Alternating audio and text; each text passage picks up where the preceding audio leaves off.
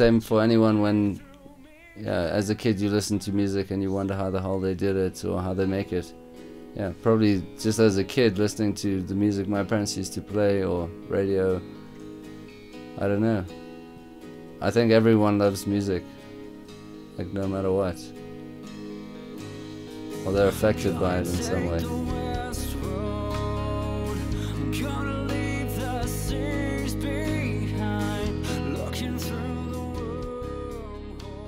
From when I was, I think 14, I started playing guitar a lot more and jamming with my best friend who played drums, and we used to just have fun. We used to play every afternoon after school, and one day he came up to me and was like, hey dude, you either gonna take this shit seriously, you know, and take it all the way, otherwise, you know, fuck it, I don't even want to play with you.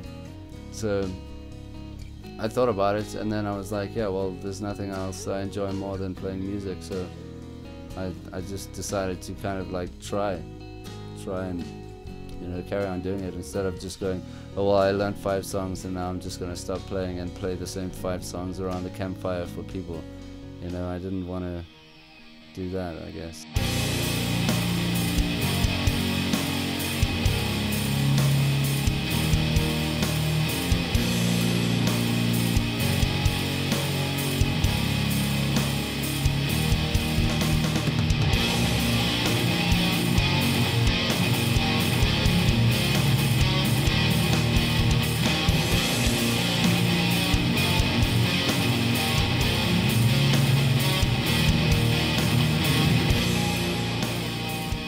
First song I ever wrote, I thought it was awesome. I thought it was just as awesome as the songs that I write now, but the thing is that you find that over the years, every time you record something new, you look back on the old thing and you're like, whoa, I've improved so much, that was so bad, I can't believe it. So it's also nice to, through just recording your music, you're able to like look back on times and actually see the progression on how you've gotten better.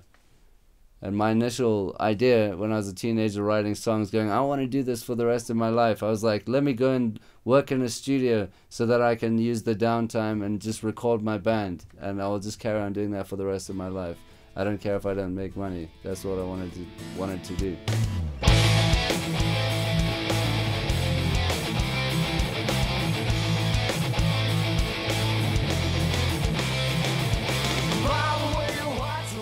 I got a job at a sound company there, which is the biggest sound company in Botswana. It's called Show Group, and I worked for the sound company for about a year, but it was very corporate, and we had a lot of corporate clients, and I never ever wanted to be in the corporate world ever, and a lot of the time it was just mundane being at work, where you set up a sound system and a stage and everything. It's like lights and it looks great, but then you end up having one guy talking about, like, standing up at a podium and going, this year we did the very best we have ever done.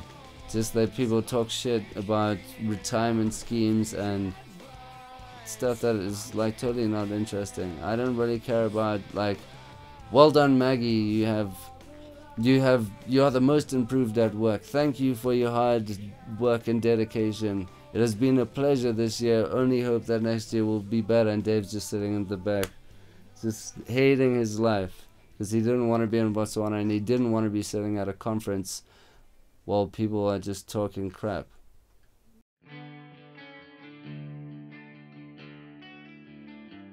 Yeah, I played at Oppie Copy. It was a 10-year dream of mine. When I went the first time, I was 15 years old. I didn't drink, nothing. I went there and I had probably the time of my life. I'd never actually really even seen live music. So that was 2003 that I went. And I remember saying to myself that day, I was like, one day I'm gonna play at this festival. And it only happened 10 years later, which it's awesome because it was a dream, but I would have hoped that it would have been sooner.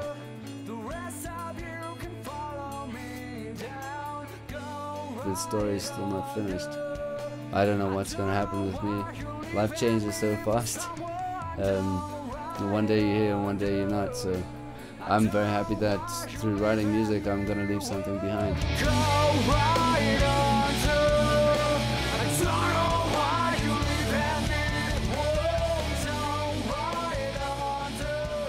So, who the fuck am I is the question.